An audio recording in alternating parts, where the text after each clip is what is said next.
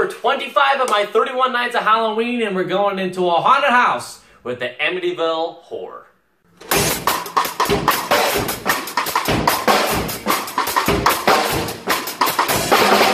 Amityville Horror, the original back in 1979, was a story of the Lutz family who moved into this house that a year ago had a massacre happen in it, but they're like, you know what?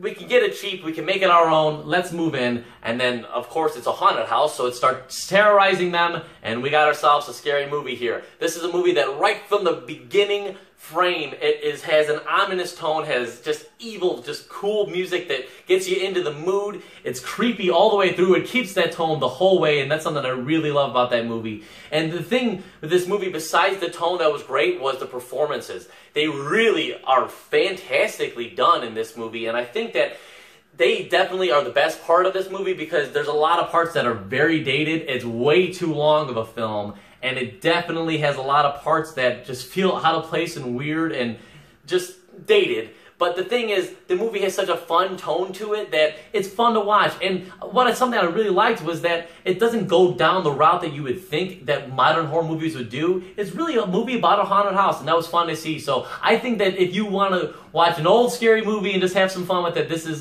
something that you could have fun with. I certainly did. Let me know what you guys think about this film. Anyway, guys, thank you so much for watching. If you like this and want to see more reviews from a guy like me, Tom Waterloo, then please like and share this video. Leave a comment down below, and most importantly, subscribe. Let's see you guys in the next one. Woo-hoo!